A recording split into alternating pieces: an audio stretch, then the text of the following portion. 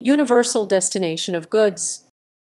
The universal destination of goods is a concept in Catholic theology by which the Catholic Church professes that the goods of creation are destined for humankind as a whole, but also recognizes the individual right to private property.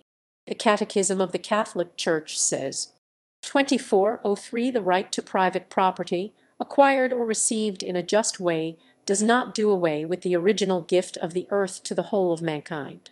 The universal destination of goods remains primordial, even if the promotion of the common good requires respect for the right to private property and its exercise, exercise, exercise, exercise, exercise, exercise, exercise, exercise, exercise, exercise, exercise, exercise, exercise. 2405 Goods of production, material or immaterial, such as land, factories, practical or artistic skills, oblige their possessors to employ them in ways that will benefit the greatest number.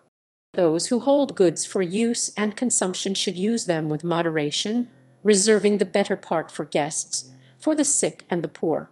In 1967, Pope Paul VI wrote in the encyclical Popularum Progressio, "Everyone knows that the fathers of the Church laid down the duty of the rich toward the poor in no uncertain terms. As St. Ambrose put it, you are not making a gift of what is yours to the poor man, but you are giving him back what is his. You have been appropriating things that are meant to be for the common use of everyone. The earth belongs to everyone, not to the rich." The Compendium of the Social Doctrine of the Church states, 177. Christian tradition has never recognized the right to private property as absolute and untouchable. On the contrary, it has always understood this right within the broader context of the right common to all to use the goods of the whole of creation. The right to private property is subordinated to the right to common use, to the fact that goods are meant for everyone.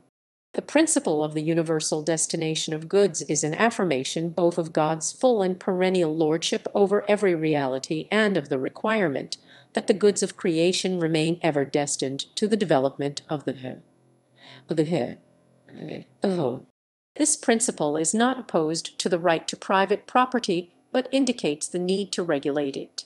Private property, in fact, regardless of the concrete forms of the regulations and juridical norms relative to it, is in its essence only an instrument for respecting the principle of the universal destination of goods in the final analysis. Therefore, it is not an end but a means.